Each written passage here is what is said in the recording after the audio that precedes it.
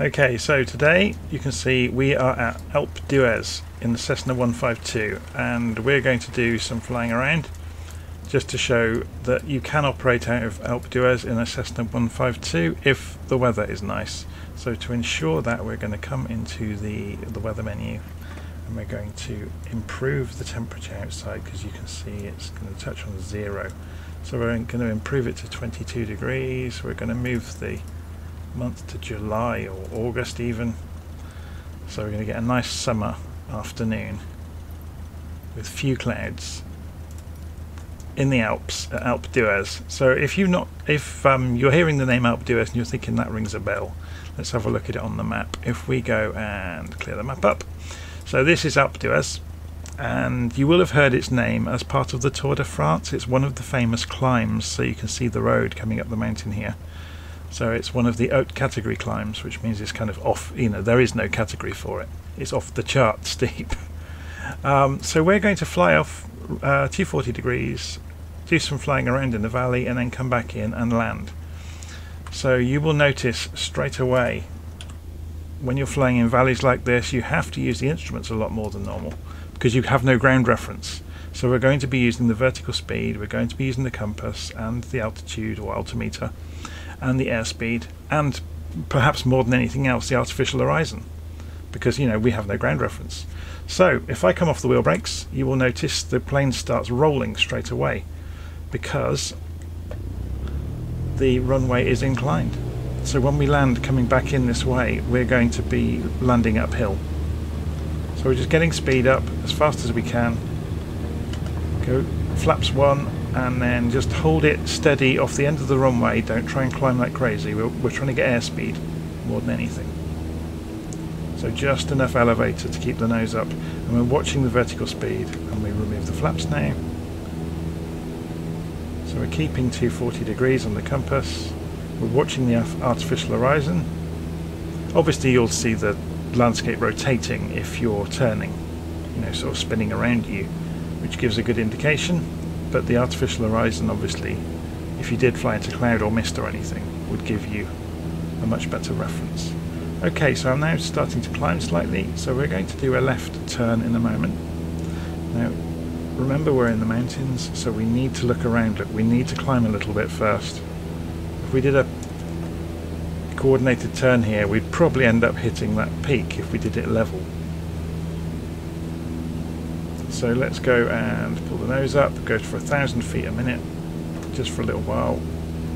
Get a little bit of altitude, so maybe come up to 6,500 feet, and then we'll begin our turn. We've got to keep an eye on the speed,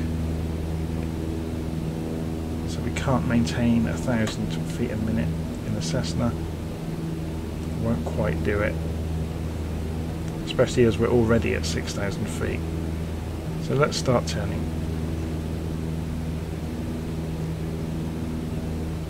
We're still climbing 500 feet a minute. It's a long way down into that valley, isn't it? So while we're making the turn, should we have a look down there? It's crazy steep. So there's the climb, look, the Alpe d'Huez climb from the Tour de France. So we're being careful to avoid these hilltops. There's the runway. So we're going to come around to 60 degrees.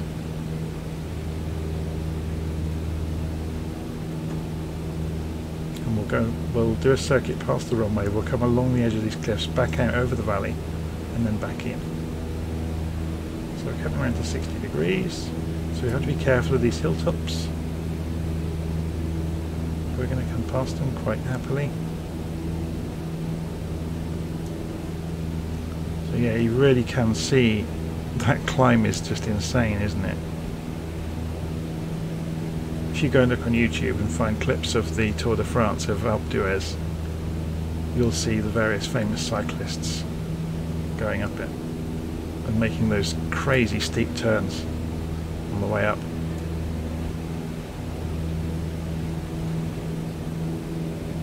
Okay, so we're maintaining 60 degrees, we're maintaining 500 feet a minute, we're still climbing.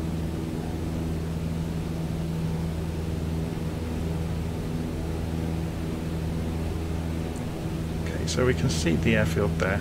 It's just a very short runway, so you need to make sure on the way in that you just keep checking airspeed, altitude, and that your target for where you're going to put the wheels down is in a sensible place.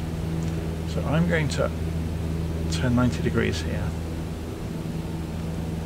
So if I come out to 330 on the compass and straighten up,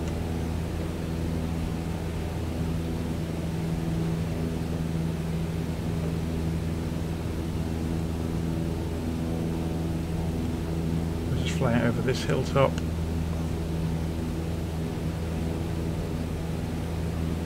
Just leveling out slightly.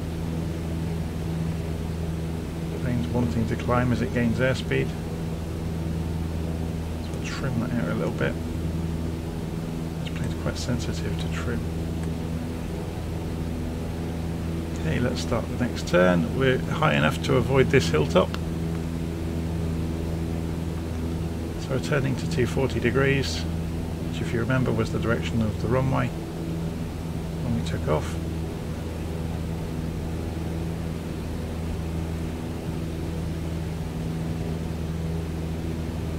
There's the runway over there. We're just giving ourselves enough room to turn back in easily. There's the hilltop that we're just clearing.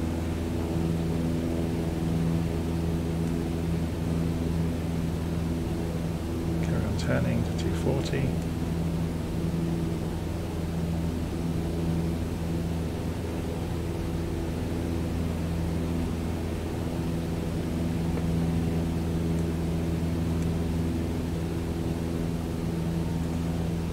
So we can have a look around there.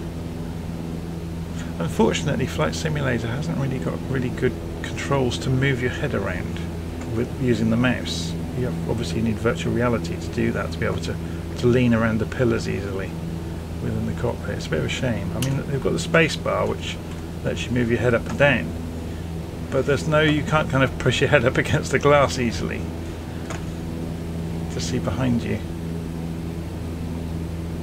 Okay, so should we start making our turn? So I'm going to come back to 50% throttle.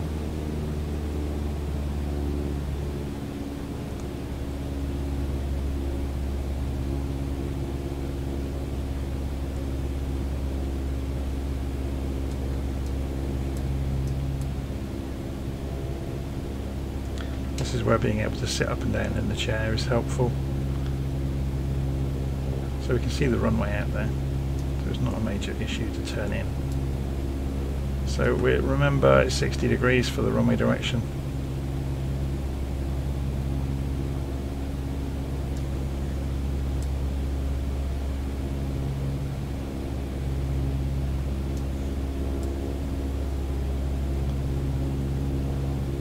It's a long way down, isn't it? So let's have a look.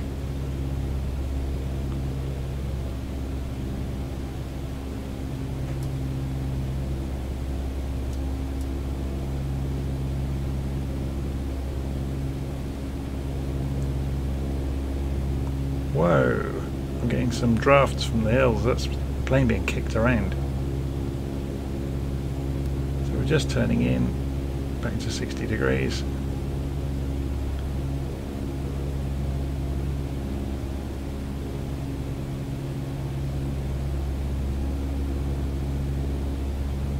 Overshot slightly, but nothing too serious. Okay, so now we're going to be watching our airspeed and looking at the angle of the runway to us. So it's just the geometry of the runway, because there's no ILS or anything like that. So you're just keeping an eye on it.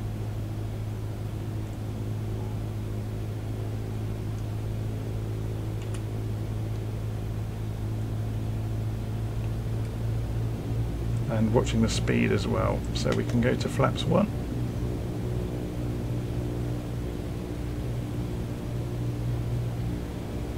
.10 degrees flaps in the Cessna 152. So we're maintaining 80 knots and we're descending nicely.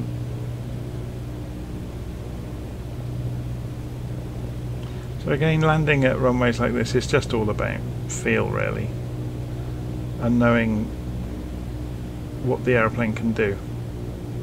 There's a little bit of practice involved, but not much. So I'm now going to slow down.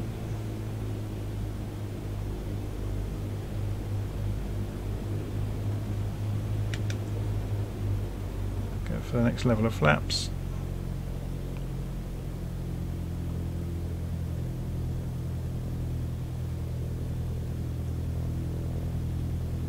Remember, we're going to be going uphill,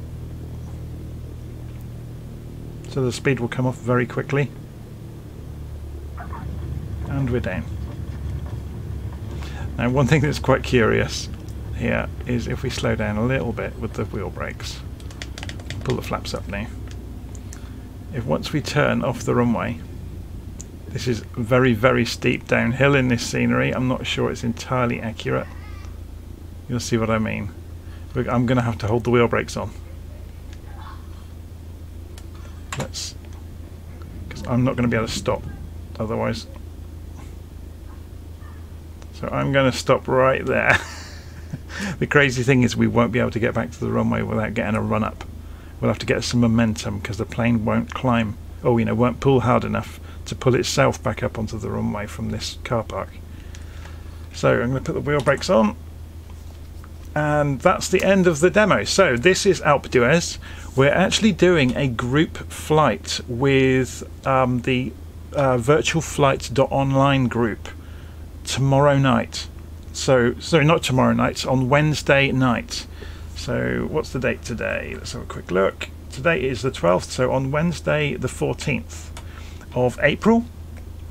If we go and have a look in the website, so I haven't got a browser running, have I?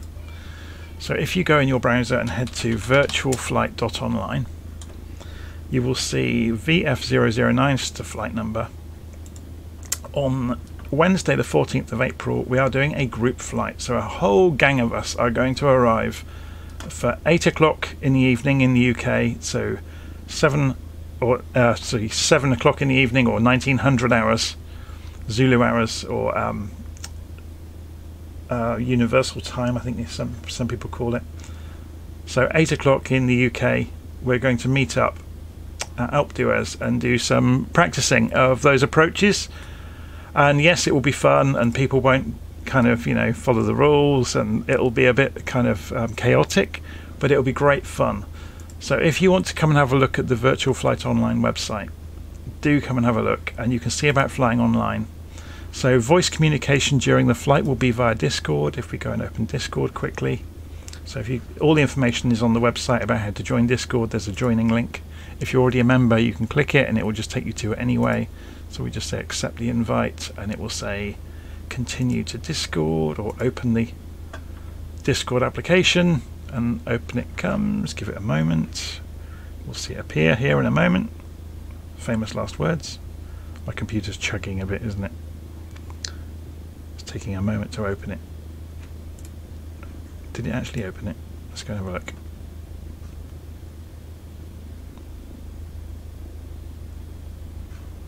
I've got 2 copies of it now, haven't I? Yeah, it was just going slowly. There we go. Oh no, I've managed to kill both of them now.